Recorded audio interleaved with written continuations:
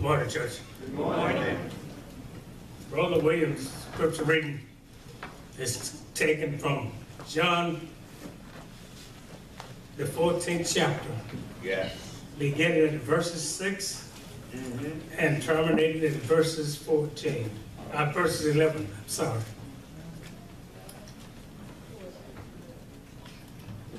Beginning at verses 1. If you have your Bibles with us, let's read. Let not your heart be troubled. You believe in God, believe also in me. In my Father's house are many mansions. If it were not so, I would have told you. I go to prepare a place for you. Yes. And if I go and prepare a place for you, I will come again and receive you unto myself, that where I am, there you may be also. And where I go, you know the way, you know. Thomas said unto him, Lord, we know thou know not where thou go. How can we know the way? Right. Jesus said unto him, verse 6, I am the way, the truth, and the life. No man cometh unto the Father but by me. That's right. If you have known me, you would have known my Father also. And from henceforth you know him and have seen him. And Philip said unto him, Lord, show us the Father, and it will suffice us. Jesus said unto him, I've been so long time with you, and yet hast thou not known me, Philip? And he has seen me, has seen the Father. And how sayest thou then, show us the Father? Believest thou not that I am in the Father, and the Father in me? And the words that I speak unto you, I speak not of myself, but the Father that dwelleth in me, and he does the work. Believe me that I am in the Father, and the Father is in me, or else believe me for the very work's sake. May the Lord have a blessing on the reading and the hearing and doing of the word. I will feed. Want you to remind you this evening that we're going to be working on the cycle of addiction. And as we studied on last week, we will study again too. We'll look at the process of addiction. And then we'll look at when we are addicted, the pain that develops in our lives. And we will study together to find out how do I escape the pain. When things are not working at home, the job is tenuous at best. How do I escape the agony, the pain? So bring your friend, bring your neighbor, as we look at that subject this evening. But this morning, I want to talk to you about the one way. Without signs, we find ourselves on collision with injury and death. We arrive at an airport. We rent a car. We follow the unfamiliar exit sign that directs us out of the terminal onto the local highway. We come to a two-way exit at a stop sign. To the left, there is the highway. To the right, it leads back into the terminal. There's also a big sign pointing left, and it says one way. Think of all the directions that we encounter. A one-way stop sign warning us, do not enter. We have medications that warn us to take it at a certain time during the day, or to take it with food. All these warnings are presented for our safety and for our security. Think of the moment of a world that has not God. It's a world that's filled with warning signs. And those signs are designed to prevent us or prevent us from suffering. There are 7 warning signs that should get our attention in life. Now, time will not allow me to go over all 7 signs. So we are going to briefly cover 3 essential signs in life if we're going to make it to the promised land. The scripture says, I am the way, the truth, and the life. No one comes or goes to the Father except by me.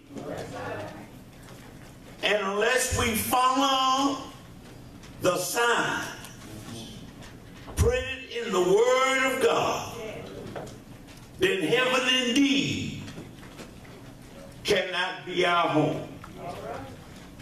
I want you to know that the first warning sign in life, that if we're going to make heaven our home, we have to watch our mouths. Amen. James says in James, the 1st chapter, and verses 19 and 20.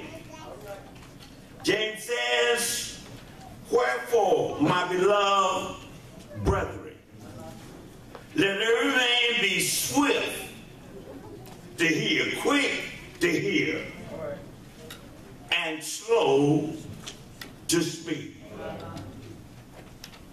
We have to be careful of speaking too quickly as we have observed something, because sometimes things are not what they seem. I recall I was traveling and I stopped in a town, and I decided to get a bite to eat.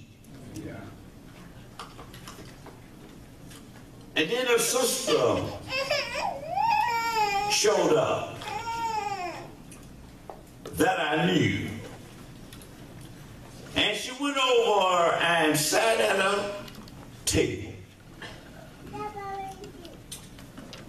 And I'm getting ready to speak, to acknowledge my presence. But I waited a moment because the person at the table wasn't anybody that I recognized.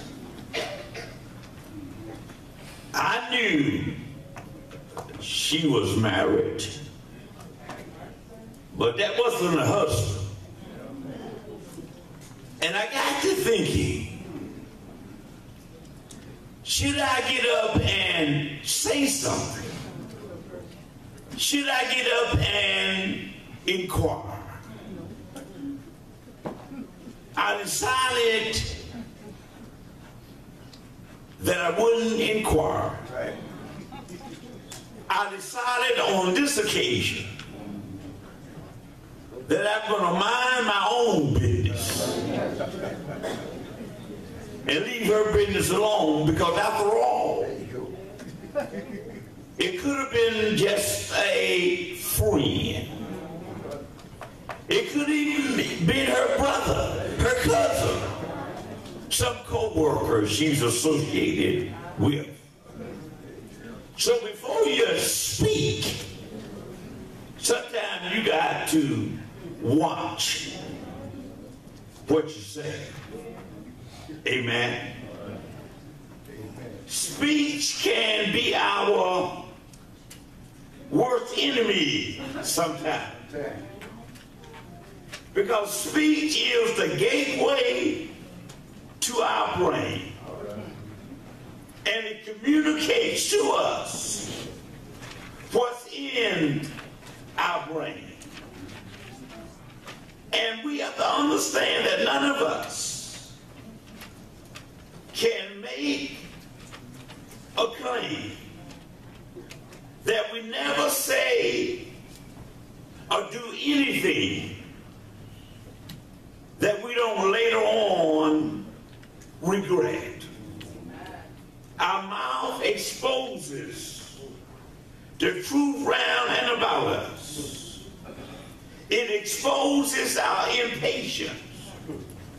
It exposes our contempt for people and things that cause us to be impatient and sometimes to prejudge.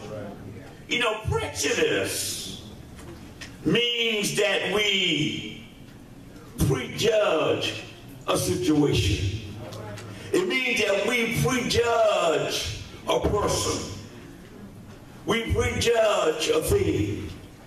So we have to be careful what we speak, what we say, because our prejudices without the facts can lead to ruining a person's life. Yeah.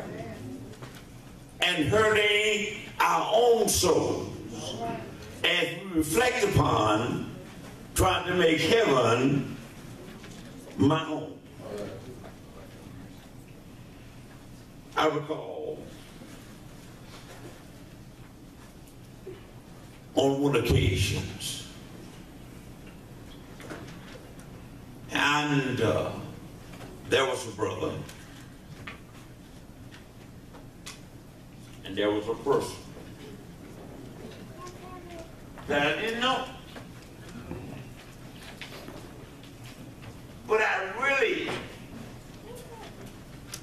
knew the brother. Now he was a friend, a close friend in the gospel. And I had known him for years. I had seen his bad time, his good time, his ups and his downs. And he was walking one day. And he was walking with someone that I didn't recognize. I knew a little about his family because when you're friends, you're close. And I looked at this one and she didn't look like a family member. And I decided want to just speak to my brother, let him know my brother. Then I got to thinking, the only reason you want to speak because you want to be nosy. So I shut my mouth and I said to myself, Lord, I trust him, so I'm not worried about her. And I went on with my life. It would have been embarrassing to imply or to accuse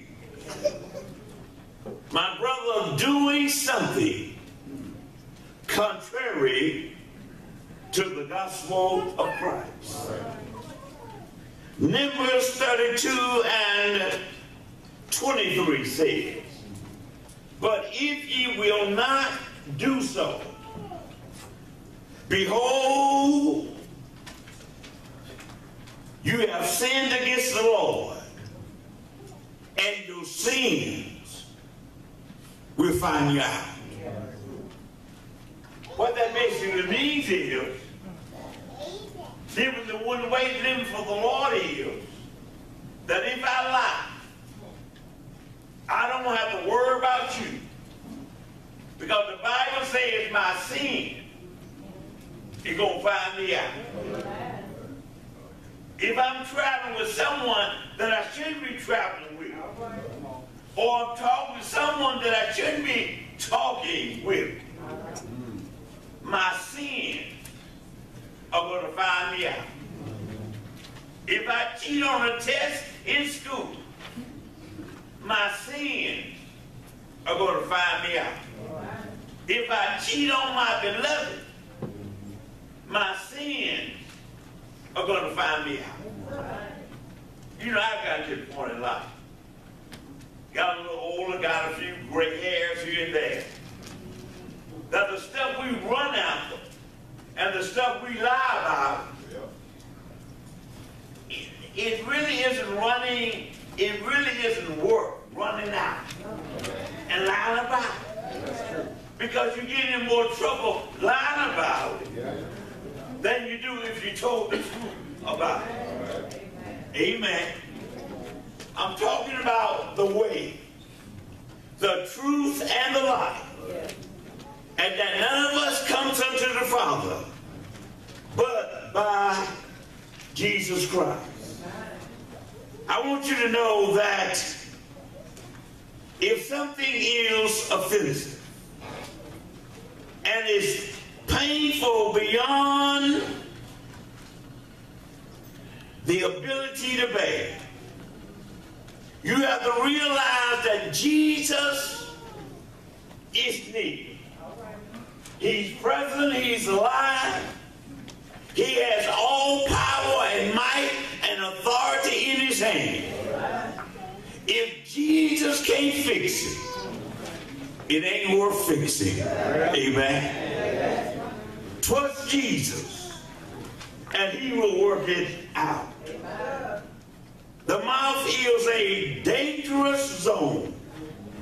God warns us to bridle our tongue. And to bridle means to control our tongue. Amen. And the question is, are you bridling your tongue? Are you controlling your mouth? The bridle on a horse. Control that horse movement. It tells you when to turn left, and it tells you when to turn right. It tells you when to gallop and when to slow down. And what the text is saying about your tongue and my tongue, your mouth and my mouth, that we have to learn how to control it. You know, the Bible says, but the tongue, no man can tame. And I often wondered what that meant. That no man can tame the tongue. Because I can contain. Just some things I can't contain or control. And I searched the scriptures a little more. And I came up with the idea that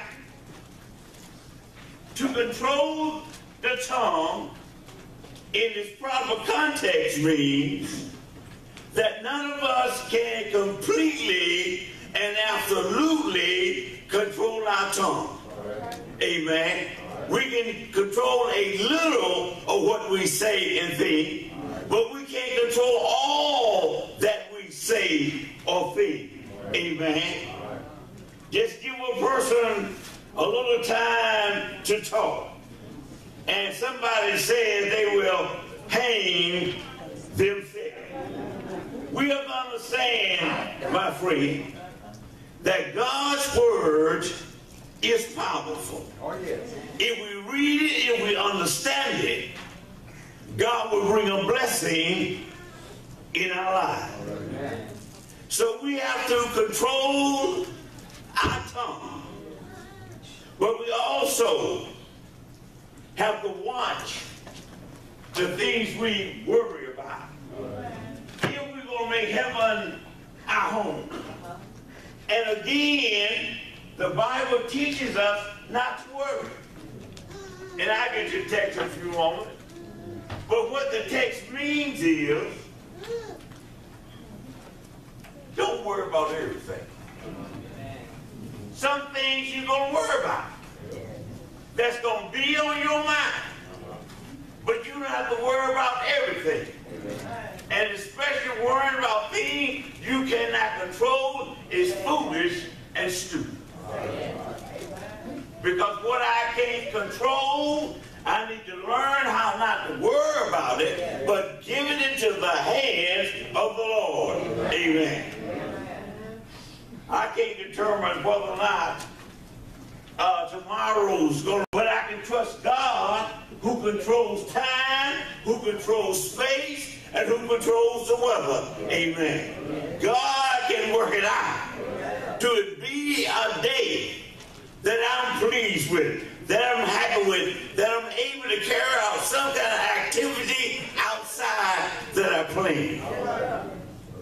And so when you have something that you want to do, but you're afraid that you might not be able to do because the boss might say no, or the weather may not work with you. Don't worry about the boss, don't worry about the weather. Trust God. Amen. Talk to God. Amen. And God has the power to work it out for you. Whereby that you get the day off and the day is right. You and I have had situations whereby that we need to go somewhere. We work. But we know the boss has already let 2 or 3 off already on that day. But it's important, it's an emergency to us that we be able to be off that day to participate in whatever this activity is that we plan to participate. You trust God. You believe in God. You obey God. And watch God work it out. Amen. Don't be concerned too much about your worry.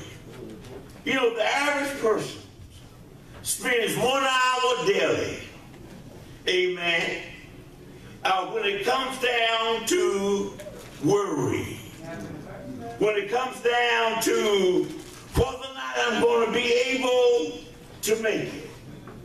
There's nothing wrong with planning for health crisis. Amen. Some of us don't plan for health crisis. That is getting sick and going to the hospital. But you know what? If you trust God, if you believe in God, you'll start making plans. Because many times God delivers us through the plan that we make. Amen. get 65 and you get Medicare, isn't that a blessing? Isn't that a plan? Because some folks were taken to the hospital, amen, let y'all in a few days when you don't have any health insurance. But if you got some, they keep you for a while to make sure that everything is all right and working to your benefit. Amen. Worry carries with it the idea. Don't worry too much. You know what, when it says worry, or we think about worry, in Philippians 4 and 6, the text says, be careful for nothing, but in everything, by prayer and supplication, with thanksgiving, let your requests be made known to God. Yeah. When the text says, be careful, it means don't have a sense of false worry. You know what it means? When it says be careful, it means stop biting your fingernails. Right. Stop scratching or cutting your flesh. Because whatever is worrying you is not worth worrying, because God has it under control, and he will bless you, and he will see you through. Yeah. Amen. Some of us owe some rent, and we wonder where it's coming from. Don't worry about it. Do what you can when you can, and talk to God, and God will work it out. Some of us concerned about whether or not our marriages are going to last, whether or not our children are finally get the message and behave. If you trust and you follow God, God is going to work it out. So Wanda come up and requested prayer. She didn't seem to be worried to me. Maybe she was. But LaWanda has a record with the Lord. She asks, she requests, and God delivers. The only thing LaWanda has to do is wait on the blessing. Amen. Amen. I'm sure that before Tony got married, he looked, he saw, and he requested and waited on the Lord. And the Lord said, since you asked, she's yours. I think about Brother Hodge. He asked, he prayed, and God gave. The word supplication in the scripture when it's connected with prayer. Prayer carries for the idea to ask, and to ask with hope, or to be in array.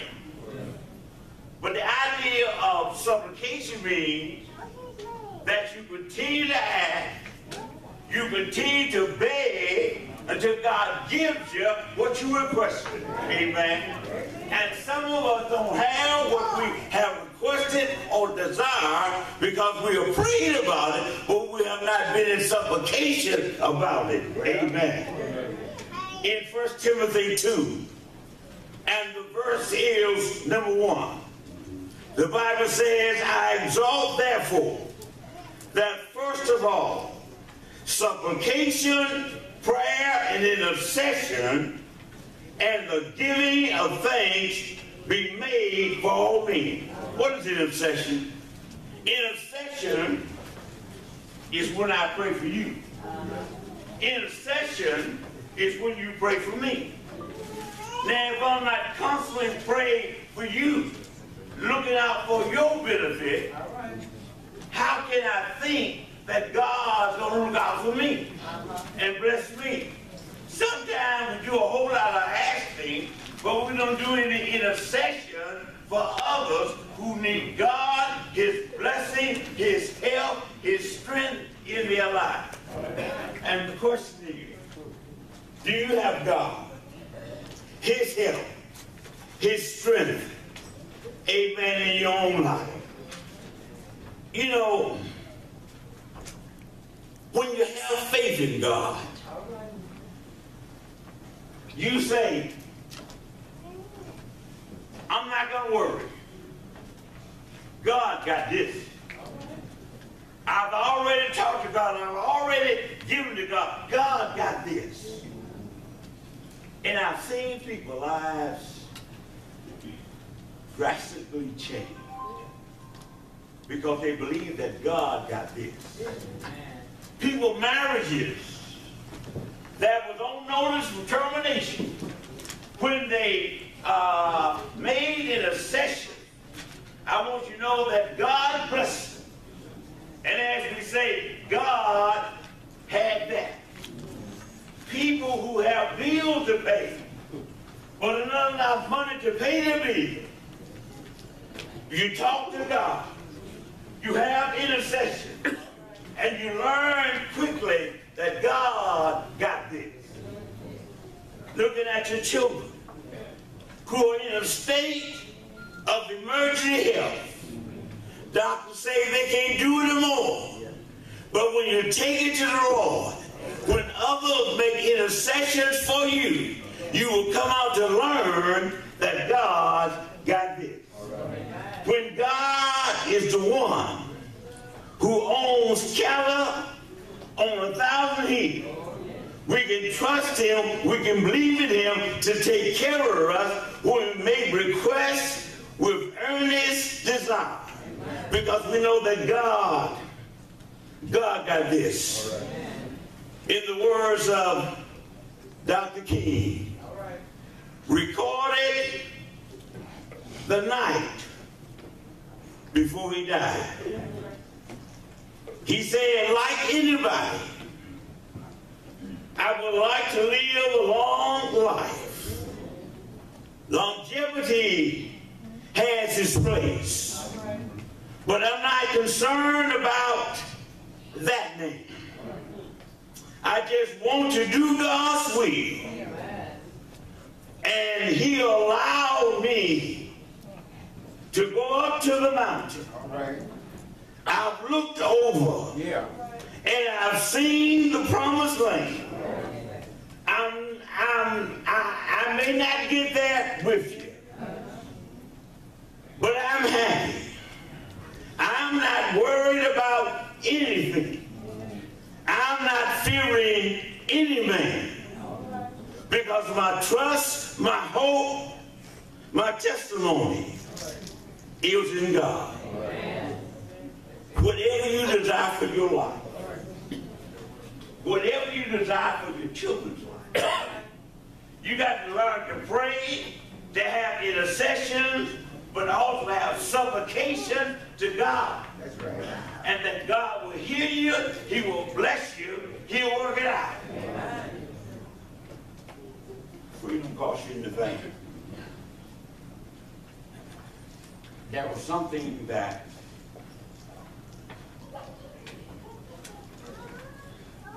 I wanted to do for my family before I died. And it was necessary that I go through people to achieve this. And when I really thought about it, I knew it was what I wanted and what I desired. But I really didn't know whether or not the people would grant it, especially while I'm still alive and kicking. Now, you died and people might do anything. But when you are alive and kicking, sometimes they slow. And so I went to God in prayer. talked to God about the matter and about why I wanted it to occur. Then I went to the people, talked to the people about it. Shocked me. But I don't know why I prayed about it. The people said, all right, it's done. Got a child that you're going to leave alone once you die. You trust God that God will bless them, that God will help them, that God will help them to make it in life. And those children that you cared for in life, once you're gone, you can't do anything for them in life. But if you talk to God, pray to God, and talk to God, God will work it out. Amen. Bible says in 1 Timothy 2, and the verse is number 1. I exalt therefore that first of all, supplication, a little begging goes on, prayer, a little asking goes on, intercession, a little pleading goes on, and the giving of thanks be made for all men. Got a problem? Amen. Been working on you? Tell it to the Lord. Leave it there. Believe by faith that Jesus will work it out. And he will work it out, amen, for you good. So I'm telling you, go ahead and get your will. Go ahead and write your last testimony. And then trust God. Believe in God that God is going to work it out. The Bible says don't be anxious about tomorrow. God will take care of your tomorrow. Live one day at a time. Matthew 6 says, fret, that is, fear not thyself of tomorrow. For thou knowest not what a day may bring forth. The idea of worry is not to fear. It's not to become agitated. It is not to become worked up about it. But to be in calmness, to be in peace, and allow God to work it out. How do we stay strong in the Lord and have power in his might? Stay in prayer, amen, with the Lord. The key to our strength is prayer with the Lord and trusting God through faith that God is going to work it out. The Bible says, but let him ask in faith, nothing wavering. For he that wavereth is like a wave of the sea, driven with the winds and tossed. When you look at the sea, when you look at the rivers, trust God and allow God to work it out. No, you can't get back that husband, that wife on your own, but if you take it to God in prayer, in faith, God will work it out. Yes. You can't get that car, that new home on your own, but trust God and God will work it out. You can't get that new, amen, wife on your own, but trust God and God will work it out. You can't pay for that home by yourself. You need help from God. Pray to God, trust God, and allow God, amen, to work it out. Amen. I want to say this morning, watch your anger. Watch your money. Watch your pride. Watch your worry. Watch your fears. And watch your doubts. But never take your eyes off Jesus. Jesus is the only one, the only way that we can make heaven our home. He leads us and we follow him. When we feel angry, he calms us. When we feel proud, he humbles us. When we worry, he soothes and comforts us. And when we are afraid, he quietens and calms us. Amen. We have to trust in the Lord and not trust in the power of our mind. When I'm broke, he blesses me. When I'm doubtful, he refreshes me. I want you to know that the Lord has spoken this morning. And it's time for you to make up your mind that you can obey the Lord. When the Lord speaks, our response is to hear, to believe, and to obey. And God will bless our lives. And many times that we're not blessed in life because we got Jesus in the Word, we talk about Jesus.